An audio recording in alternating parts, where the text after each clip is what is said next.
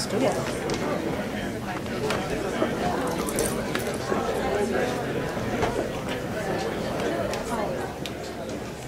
Okay, take your seats, please. We're just about to start. Back after lunch, and this panel is statutory authority and regulatory, legal liability issues, investors, industry, and governments. And we have three speakers, three panel members, each of whom will speak for 10 minutes, and then we have 15 minutes for questions. And during the time that they're speaking, we will be handing out the question cards and collecting them. So please feel free to send in a question. Your panelist is Jon Jensen. Jon Jensen is Executive Director of the Park Foundation. The Park Foundation is based in Ithica, New York, and awards over $17 million annually. Jon's previous positions include Associate Director of the Pew Conservation Scholars Program, he was Senior Program Associate of the Pew Charitable Trusts, and Executive Director of the Wildlife Preservation Trust International. He has twice served as Chair of the Environmental Grantmakers Association. I thought it would be easy to be briefer than the lawyers, but now the challenge is on. Thank you. So I'm going to cut out all the jokes. I'm going to talk about two sides of the foundation's work. Our grant-making side and our investment side. 5% of what we earn every year, 5% of the value of the foundation's portfolio every year goes out in our grant-making, and the other 95% sits in our investments. To understand the investment side, which is really the primary focus here, you sort of have to understand the grant-making side. So let me take a quick tour through that. When we came upon the hydrofracking issue, it was in kind of mid-2008, and it was because it appeared in Tompkins County, where Ithica is based, where the city of Ithica is. We discovered overnight almost that 40% of the land base in the county had been leased for gas, and that in some of the communities there, as much as 60 or 70% of the land base had been leased. We realized at that time that we needed to tackle this issue on three levels. And when I say we, I say the foundation, and our trade is to provide support to citizens groups to engage with public policy. That's kind of our core expertise. Locally, our grant making focused on just simply getting public awareness of the issue and what this really meant. We were doing public information sessions and organizing. We were doing some mapping. In fact, a very simple project was just a bunch of people going into the county records office and developing an internet-based map of who had leased their land for gas leasing. So you as a citizen could go in and say, oh, Joe down the road has leased his land and Sam across the way has not. That was very powerful in building public awareness. We also made grants to provide legal and technical assistance to public officials in the communities around what was the full toolkit of what mechanisms they had to either manage or oppose it if they so wished, gas drilling in their areas.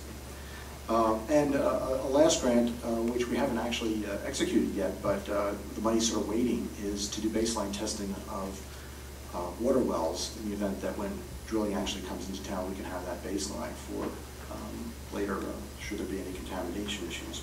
The result really is that Tompkins County is extremely well organized and vociferous about the issue. The downside is that I suspect, and this is strictly conjecture, that there may be a certain amount of NIMBYism that will occur and that will push the gas companies to, all things being equal, going to the poorer surrounding counties around Tompkins County in New York.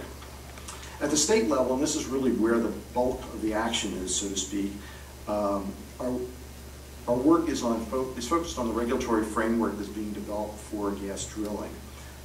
We certainly spent a lot of money on public awareness and input to the state process. I think probably 5,000 of the 15,000 letters that Val got came right out of Tompkins County alone.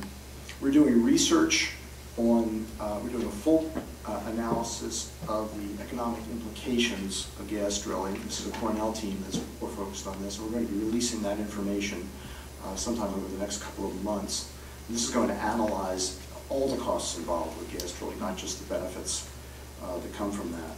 There's a second study also by a Cornell team that is focused on the greenhouse gas emissions impacts of hydrofracking as well, that we're going to be releasing probably again within the next 3 or 4 months. We've been doing policymaker education at the State House in Albany, developing databases on accidents and the actual track record of the gas industry in this field. We're doing media work, including flyovers of the fields in Pennsylvania for New Yorkers so they can go down there and see what that stuff looks like. As well as, I'm sure some of you in the room have seen the movie Gasland. We help support the distribution of that film and using that as a tool to go from community to community as an organizing effort.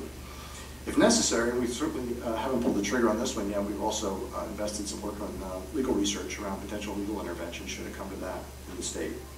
I think it's realistic that we're not going to stop gas drilling, and in case you haven't figured it out by now, we're kind of against it. We do want to get the strongest and best regulatory mechanism in place for protecting community health and environment.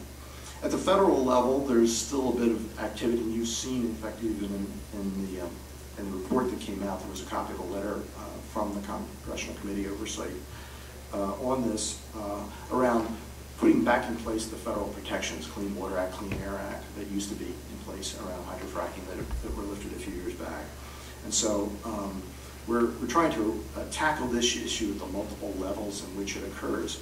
All told, over the last 18 months, we've awarded about $1.2 million in maybe 24 grants to maybe 12.5 different nonprofit organizations to work on the issue. The other side of it is our investment side. The 95% of the foundation's assets. As part of a broader movement around using one's assets to advance one mission, or mission-related investing as it's called, this spring we were the lead filer in a shareholder resolution with Exxon Corporation around its acquisition of XTO Gas, which is a big gas exploration drilling company. I won't give you the exact wording because I can't remember it anyway, but essentially it had 2 points to it. One, Exxon needs to be much more sensitive to the environmental and health impacts of this hydrofracking. And it also has to be much more sensitive to the shareholder risk implications of hydrofracking. And if you have doubts about that, all you have to do is track what happened to the BP stock after the Gulf oil spill. It represents a significant risk for investors. This was part of a campaign that actually utilized a whole range of investors that included 3 or 4 different intermediary organizations that work on shareholder resolutions. That's our specialty. In our case, we work with a group called As You Sow. They're based out of California. And I believe there were 12 different oil and gas companies involved in the campaign. The results were beyond our expectations. Usually a first-time resolution with a corporation around an environmental issue garners about a 5% vote. That's the average. In the Exxon case, we got a 26% vote. And as I believe is mentioned in Ben's report, the highest vote was Williams Gas, and that was 46% voted yes, which was absolutely phenomenal. Now this is going to be an ongoing effort. Part of the process of shareholder resolutions is that you go back, and you go back. And while we may be David to a Goliath, we will be persistent in this effort.